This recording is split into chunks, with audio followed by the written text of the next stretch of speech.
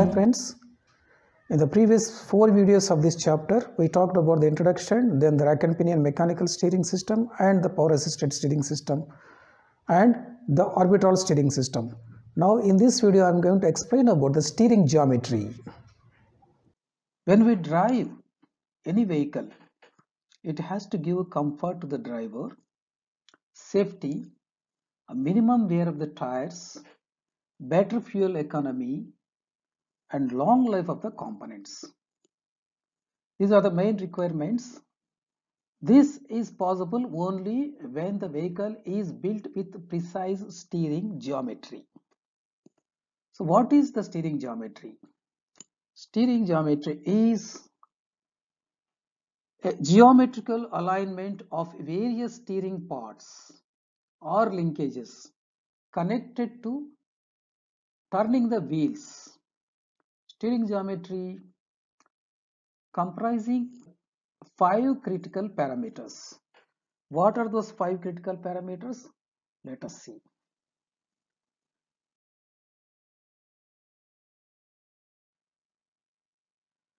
The first one is the camber angle. What is meant by the camber angle? If you see a vehicle from the front, you can observe the tires of the vehicle are leaned outwards or inwards.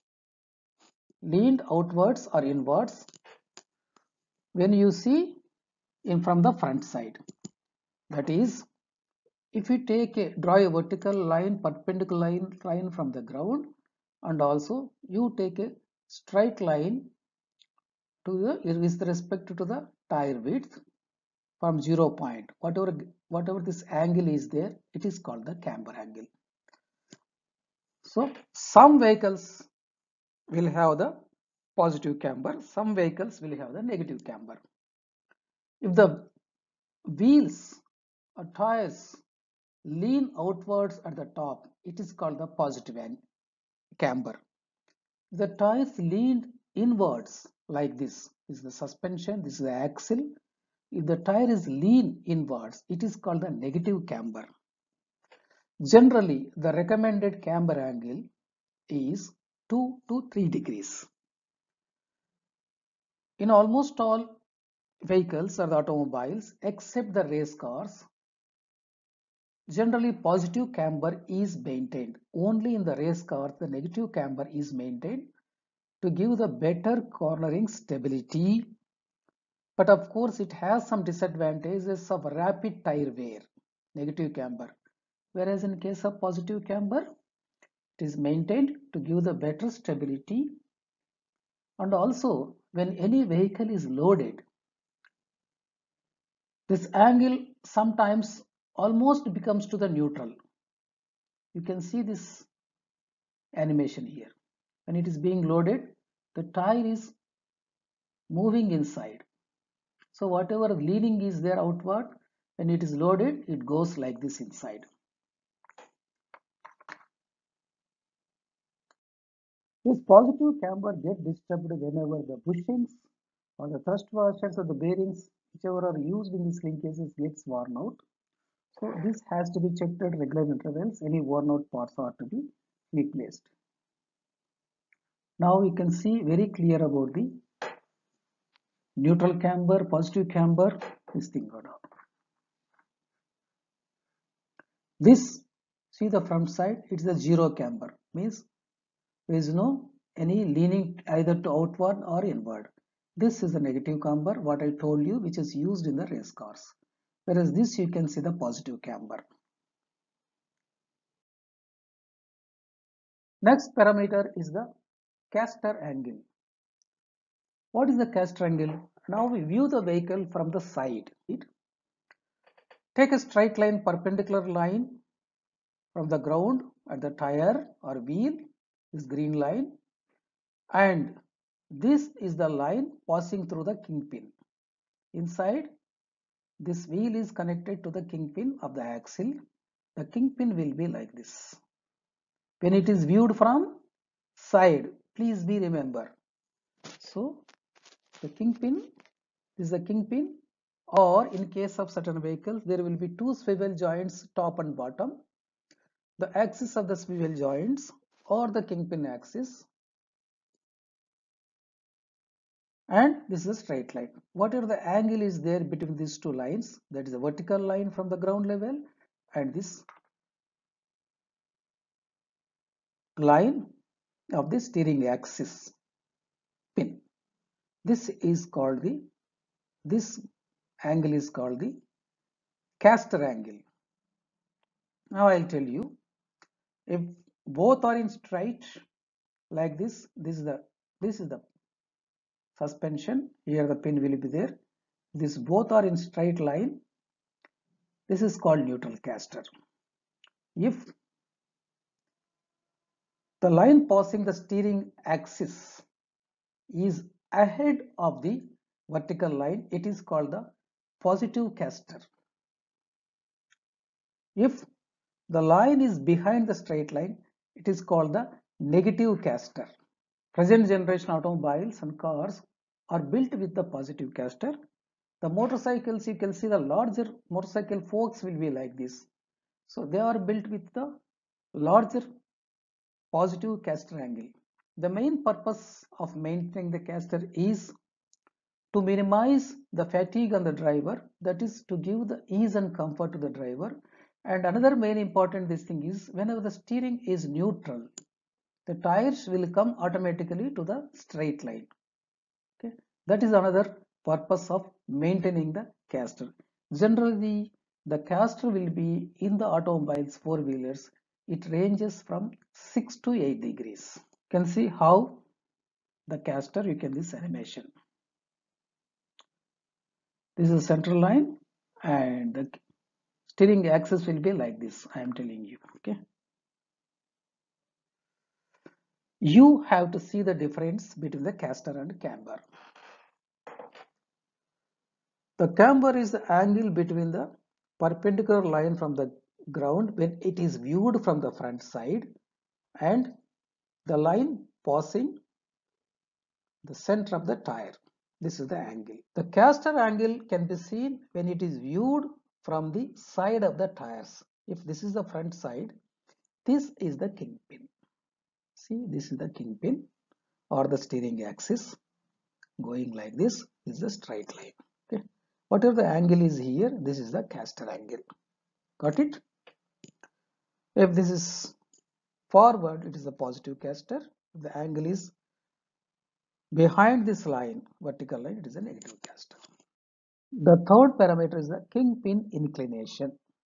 This is again viewed from the front side of the vehicle. The caster angle has to be viewed from the side of the vehicle. Has to be viewed from the front side of the vehicle. This is the kingpin. This is the tire. Okay. Here the axle comes like this. Okay.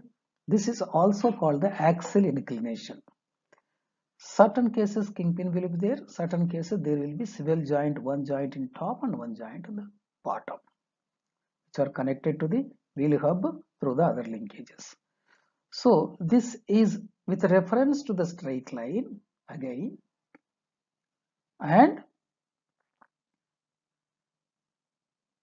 the axis of the kingpin or steering axis.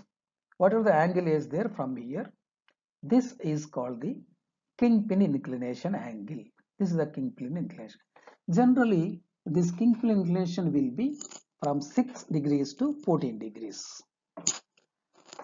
This side of this thing is kingpin inclination. We have seen earlier by seeing front. So there is a camber angle 2 to 3 degrees. The total angle is 2 to 3 degrees or plus this 6 to 14 degrees depending upon the machine design or the vehicle design.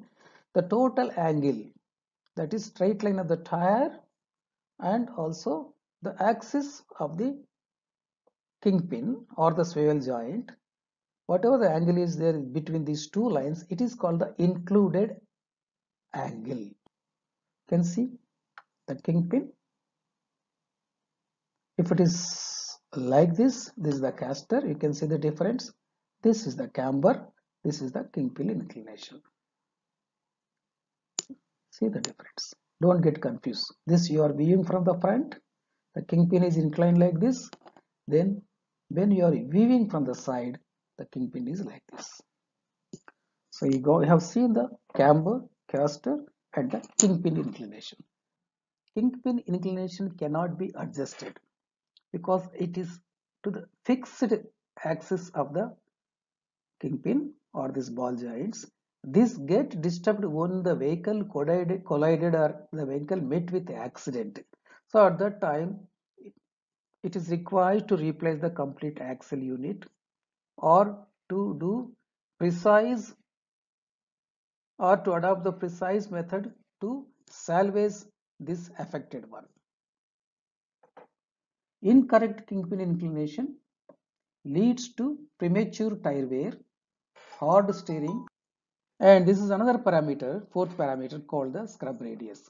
When we view from the front side of the vehicle, imagine this is the straight line from the ground, that is the center line of the tire, and this is the kingpin inclination line or the kingpin axis or the steering axis. If these two lines meet above the ground level, they crossed above the ground level, and the distance between these two lines at the ground level is called the negative scrub radius. If these two lines meet below the ground level and the distance at the ground level is called the positive scrub radius. Why the scrub radius is being maintained? The scrub radius helps for the stability of the vehicle. There is no any specific system it should be negative or positive. It can be negative or positive depending upon the steering geometry and the vehicle design. This figure represents the another steering geometry parameter, toe in and toe out.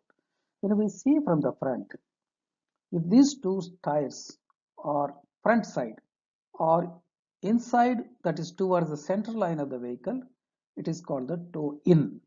If the tires are away from the center line of the vehicle, that is front side, this is called toe out. What should be maintained, toe in or toe out, is depending upon the vehicle design, steering geometry, many parameters. However, majority of the vehicles maintain toe out. The toe out is essential for the stability of the vehicle and for the comfort of the steering operation, and generally the toe in or toe out with reference to this. You observe little bit carefully about this figure. When any vehicle is steered, example the steered here left side, if you see the angle difference between the inner and outer vehicles with respect to the straight line, this is the straight line.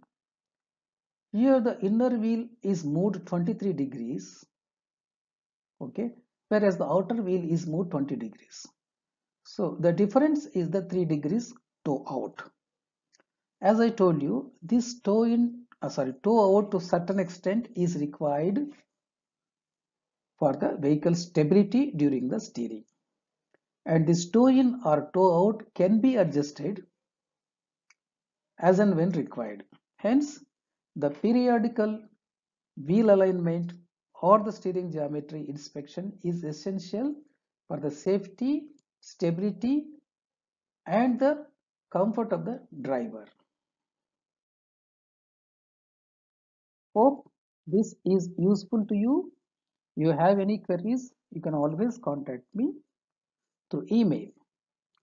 Please share this information to your friends and subscribe to my channel, and also get subscribed by your friends.